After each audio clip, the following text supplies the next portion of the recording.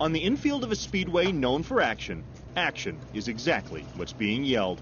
Yeah, this is probably what, icing on the cake. I mean, to have a major production here at the Iowa Speedway. There in the middle of Iowa's infield, Zac Efron of High School Musical fame is dressed just like the real drivers around him. He's playing the son of an Iowa farmer, a role played by Dennis Quaid. He's here too. So what brought those A-list actors to Newton, and why on a race weekend?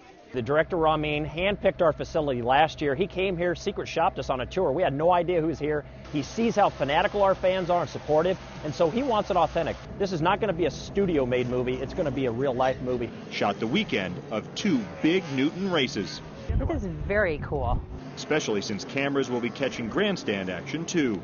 It'll be fun just to see if you can see and glimpse. But a few fans will find themselves front and center. 100 lucky ticket holders are going to be chosen tomorrow, pulled out of the grandstand so they can be in front of the stage when we do the pre-race experience. And so they'll be 20 to 25 feet from the stars. Everyone else will watch from their seats while Efron's introduced just like he's one of the drivers, just before the green flag drops. You need to be in the grandstands at 3:30 to have the opportunity to be part of the movie experience, because they're going to be taking pictures within the grandstand starting at 3:30 through the entire race. So get in there, cheer loud, and who knows, you might see yourself on the big screen.